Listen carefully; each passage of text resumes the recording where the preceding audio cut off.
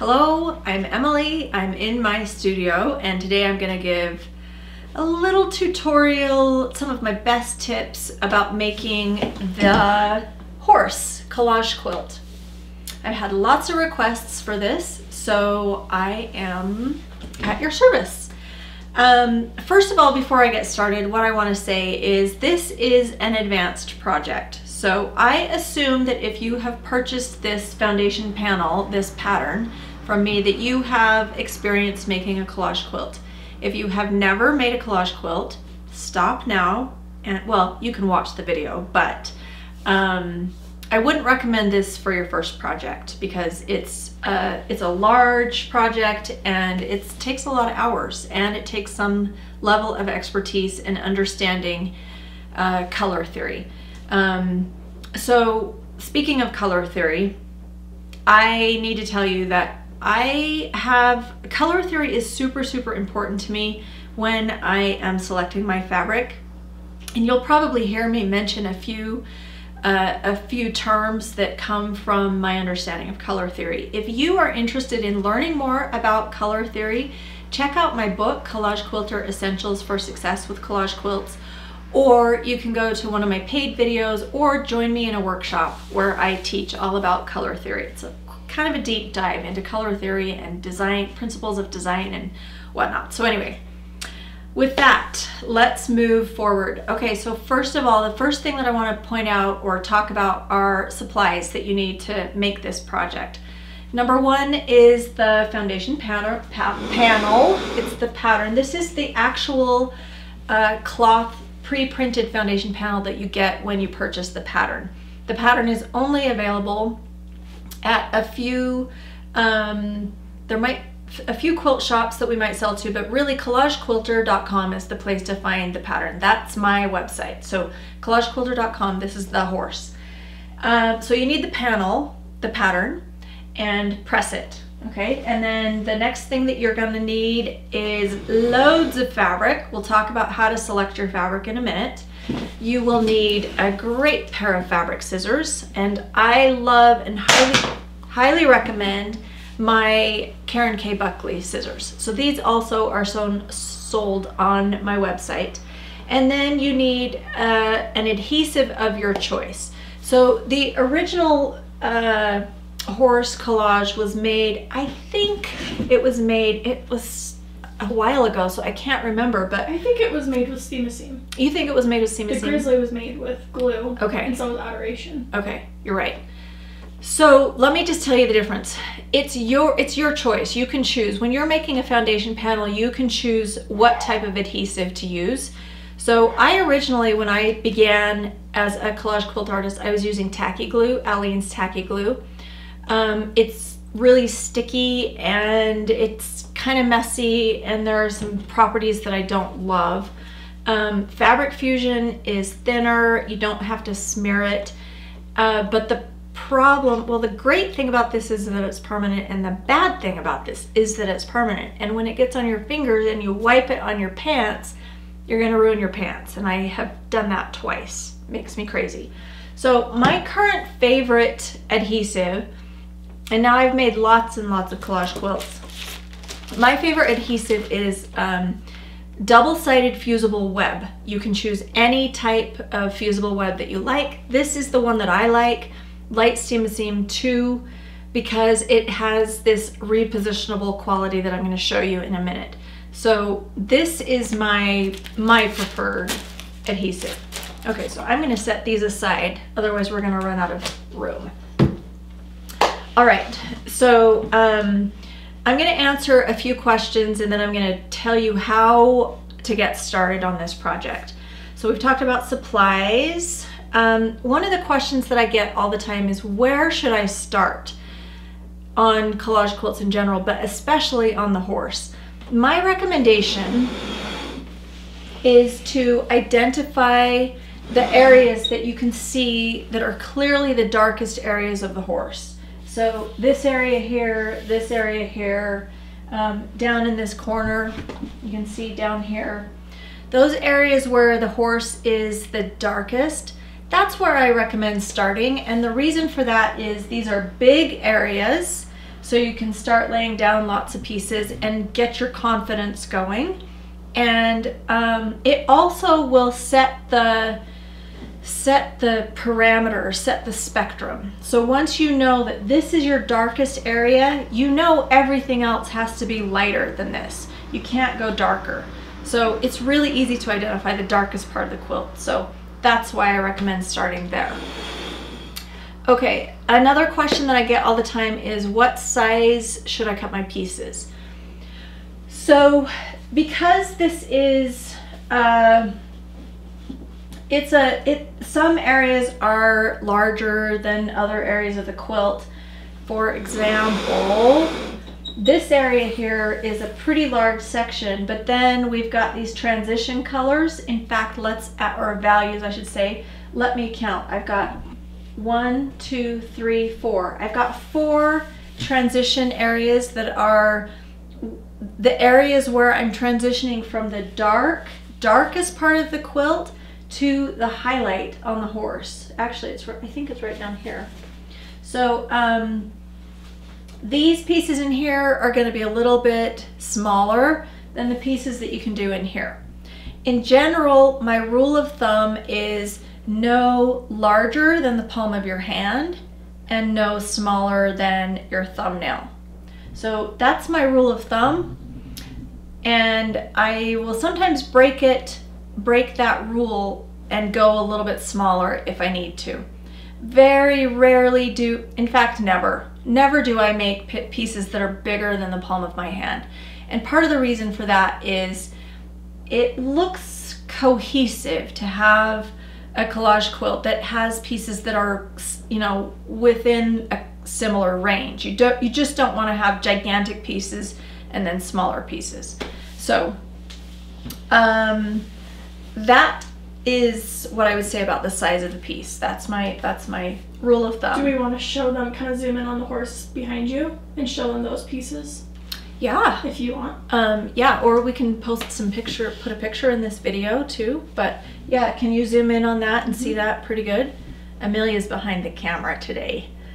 She's doing such a great job. We have a new camera and we are learning as we go. We're learning how to use it. So I hope this turns out good. I think it's a nice camera. Can you see it good? Yep. Okay. All right, great. So the next question I want to address is background. Here's a kind of an interesting story about making my quilt. If I sit like this, Amelia, can you see that? Okay. So when I originally created this design, I had in my head that I wanted this to be a really dark, moody kind of horse portrait with a dark brown background, kind of like one of those paintings that you might find in a grand estate in England. I don't know. You know what I'm saying, okay? So I had this vision in my head of what I wanted this to be, and but I also thought, you know what, the other thing that I want to do is I want to make a photorealistic horse that doesn't have realistic colors. I wanted to challenge myself with understanding value, principles of value, and see if that really if it would work to do a horse portrait in the values are correct, but the colors are not. And it worked out great. So I really set to work selecting my color palette for the horse first. This color palette is a very interesting color palette. It is, I would say, really an analogous color palette. It's got blues and purples and cool grays in it. So it's pretty analogous. And it was a challenging palette to pick out because I was only thinking about challenging myself. You do not have to pick an analogous palette like this. You can stick to one monochromatic color palette.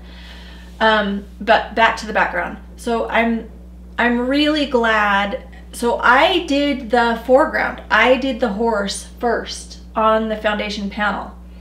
and then I did the background afterwards. I did the background last. And I'm really glad I did, because when I started applying the background fabric after I already had the horse done, and I remember I said I was gonna do brown, dark colors, and I started putting it up there and it looked horrible. I actually had to pull the fabric down 3 times and shift kind of the background palette.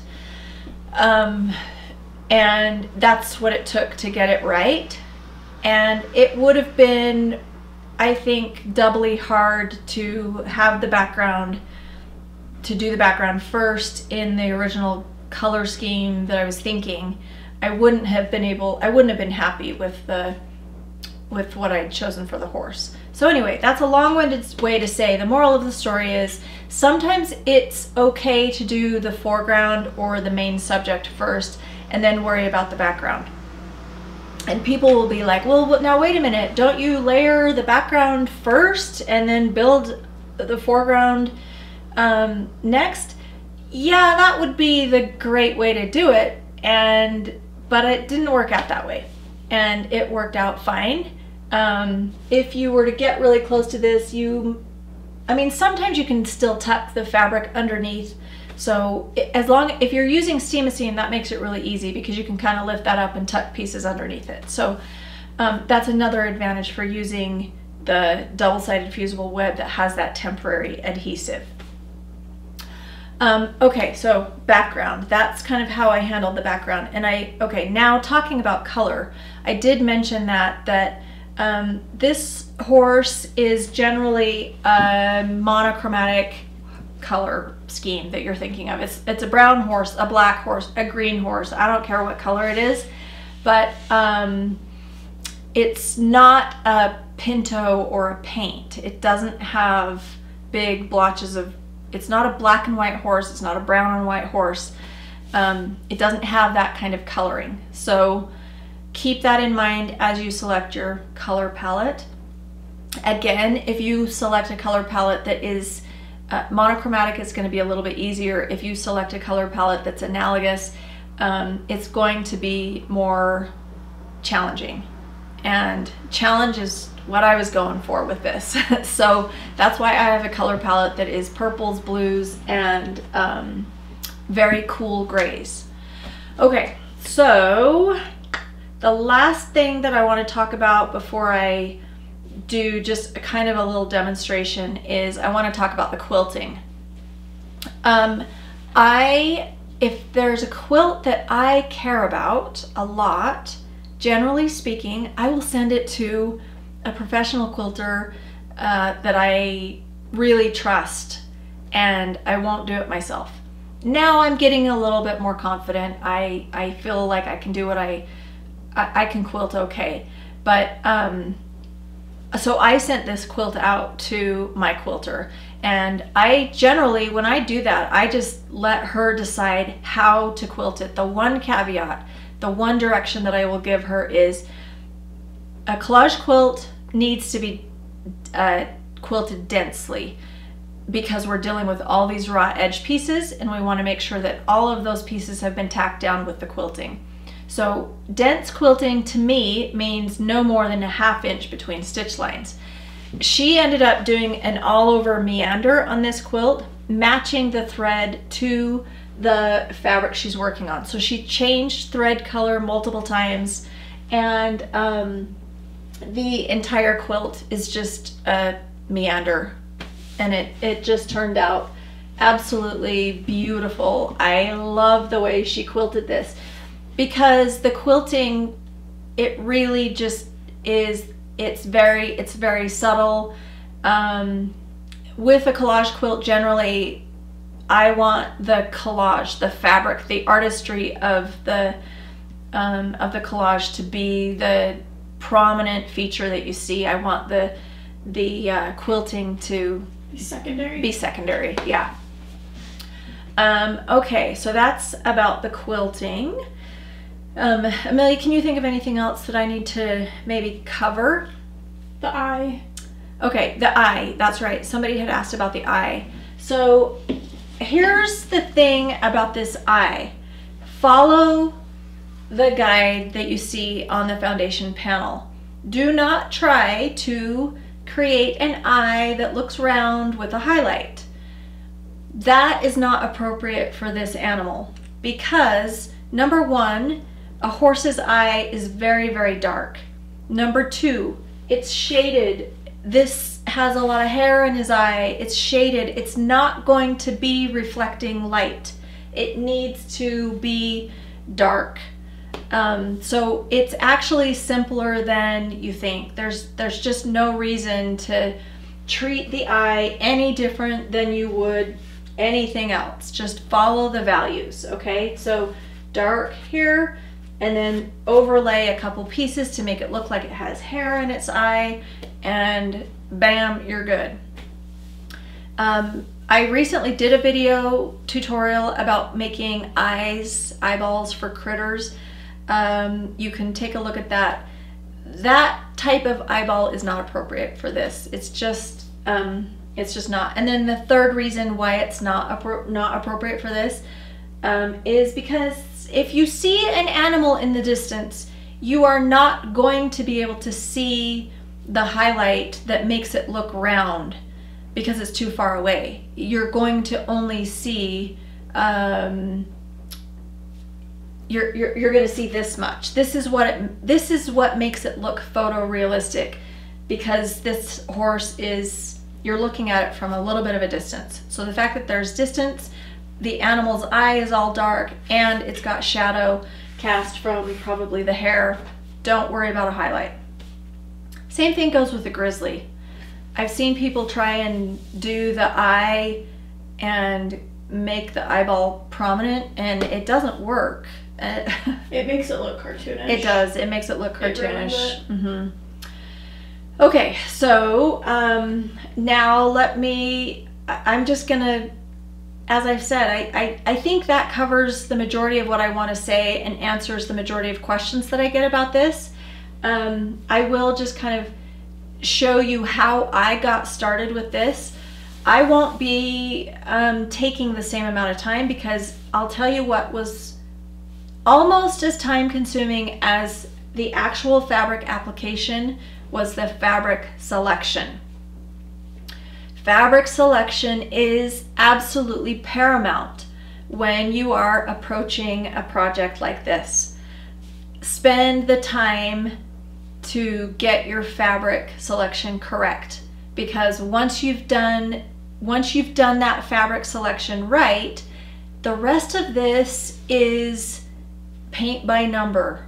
Okay, so I think also maybe even spend the money to get the fabric right. Don't just pull fabrics from your stash just because you have it and you want to get rid of it, because it won't look good. And don't just use batiks. Incorporate patterns and prints. And great. Okay, thank you for reminding me of that.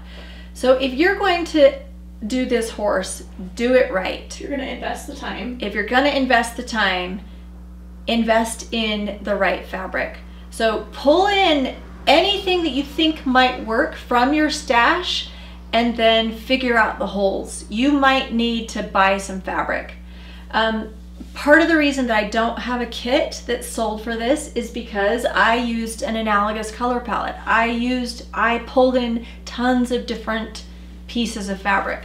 I haven't counted, but I think there are dozens of different fabrics in the horse. So the way I approached this when I was getting started is I took my, I look in my scraps first. So let me take these and put these over here. These are purples. Let me set this out of the way. Okay, so the way to get started is, first of all, consider the values. Consider how many values are in the horse. I think there's 6. It's either 6 to 8, and anywhere in that number is good. So what you need to do then is think about creating 6 to 8 value sets. So a value set is a combination of fabric that is similar enough in value so that you can see that it's distinct from the other value sets. So remember I said starting with the dark. So if I were to get started pulling fabric for this, I just start looking in my fabric selection. Do you mind if I put this seat up, Amelia? I'm really low. Okay. So I begin by just pulling out fabric pieces that I think might work in. I think it's the easiest to start with the dark values, because as I said, then that sets your spectrum. So the fabric that I'm using in this, I actually don't have one single solid piece of fabric. I do have lots of batiks, and I love to incorporate printed fabric like this. Again, I encourage you, if you haven't already, I encourage you to look into my my book or my paid video tutorials about color theory and why I'm looking for fabric like this. But this is a great piece because it has little pops of color. Overall, it looks very dark, and so it's going to go in my dark. But I love adding that little pop of color. It makes it look very sophisticated. Makes the final collage look so interesting. Okay, so this is a good. Now I could just keep going. In fact, I would keep going. I would just keep adding to this value set. That's value set number 1. And then I might go to my very lightest and see what I can pull out that would work in my very, very lightest value set. Let's see. So I probably need to pull over these are all my grays, and I think I'm going to need to dig into some others because I don't think I have enough here to do an appropriate size value set. I always aim to do 5 to 12, 5 to whatever. The more fabric that you can incorporate into your value set, the better your collage is going to be. Now you might not use all the fabric that you've pulled, but that's your palette, and it makes it so much easier to pull more fabric than you might need. Okay, so I'm getting lights. They might be 2 different value sets though. Yeah, I can kind of see that happening right now. So Amelia, will you grab my my white? I think it's right down over here on the right. Yeah. Just so that I can kind of have a few more pieces of light fabric. I don't know that I would go with white, but you get the idea. Did you mention the backs of fabric? Oh, no, that's a good one. So in fact, I'll use this to demonstrate that. So I will often use the back side of fabric if I need to push my value spectrum into the lights. So you can either go buy more fabric, or you can use the reverse side of your fabric. And in that case, I would cut this in half. Well, I would prepare it with my fusible web and then cut it in half. Well, no, cut it in half and then prepare one side so that I can use this side, and one so that I can use that side. So that I would put in my lights. Things like this, that's the reverse side of this piece of fabric, but it looks really good in this value set. So this is kind of how I work, and the ultimate goal is that I am trying to create, as I said, 6 to 8. Start with a minimum of 6 values. 6 is advanced. It's very, very tricky, and this is part of the reason too that I encourage you, if you're feeling a little overwhelmed by this, maybe don't use analogous colors. Maybe just stick to one color family, because the more colors that you incorporate into the design, the more your brain has to discern between not only color but also value. It just removes one extra thing to think about.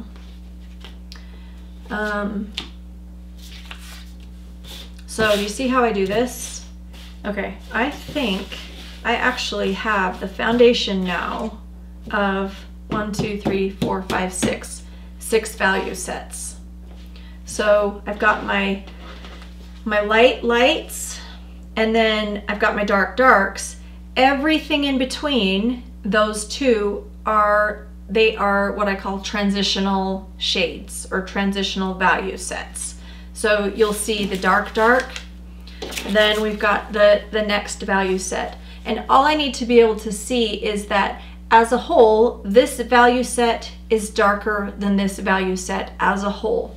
There might be a few variations in the values in this set, but as a whole, I can discern between those two value sets. So once I've done that, and I haven't, obviously I would fill this out. I would add 6 to 12 pieces of fabric in every value set. And then keep these sets distinct so that you know this one is 1, 2, 3, 4, 5, 6, or reverse, whatever you want. Then the other clue that I would give you, the other hint would be to label your foundation panel. Take a pen or a pencil and mark, this is going to be 1, this is 2, this is 3, and you can kind of just go in here, and you don't have to do it all at once, but wherever you get started, just it kind of helps you keep track of what goes where, okay? Another reason, as I mentioned just a minute ago, that I really like having, I really like using Light Steam-A-Seam 2 is for this reason. Let's see here, I don't have a pin to score the paper, but it's coming off just fine. Okay, the fact that this has this temporary adhesive is super, super helpful. Let me show you why, one reason you're gonna really appreciate it. Because as I lay pieces down, and you know, because you've done collage before, that all of these pieces have to overlap, and the idea is they're gonna overlap and cover the entire foundation panel. Can you see that okay, Amelia? I'm zoomed in. Okay, so the thing that I was going to show you, you might lose track of this line as you go. So one other reason that it's really helpful to have this temporary adhesive is that I can lift that up and just look and see what's underneath so that I don't entirely lose my place. Sometimes that can happen when you're working on this area, on detailed areas of the quilt. Now, the other thing that I will say is you don't have to be super, super precise. It doesn't matter if you go outside the lines. It doesn't matter if this value set invades this other value set. This is a guideline, okay? Your shapes, your values do not have to match every single little nook and cranny that you see in the design. This is an impressionist piece of artwork. So, pardon me? Yeah, exactly. It's a suggestion of a horse, and that's what makes it really super effective. So, my final words are, take the time to really dive in on your fabric selection. Apply principles of color theory to your fabric selection. Think hard about that and learn more if you need to. You'll learn as you go too on this project. The other thing I will say is trust your fabric selection. Once you feel really good about what you've selected, then let the fabric do its work. That's where the magic happens in collage. The interplay between different pieces of fabric just can't be, you can't envision it. You can't envision how things are gonna end up. It's just kind of this most creative, interesting thing that happens. So let the fabric do its work and just have fun. So get a good book, press your panel, start working on your fabric selection, and good luck. And I hope to see your end product in one of the Facebook pages. If you need help, the Collage Quilter Academy Facebook page is or the Facebook group is a great place to ask questions and see what other people have done with this project. And also join, if you're not already, the Collage Quilter Facebook group. That's a wonderful group and a good resource. So I hope this video has been helpful. Good luck, have fun, I will see you again soon.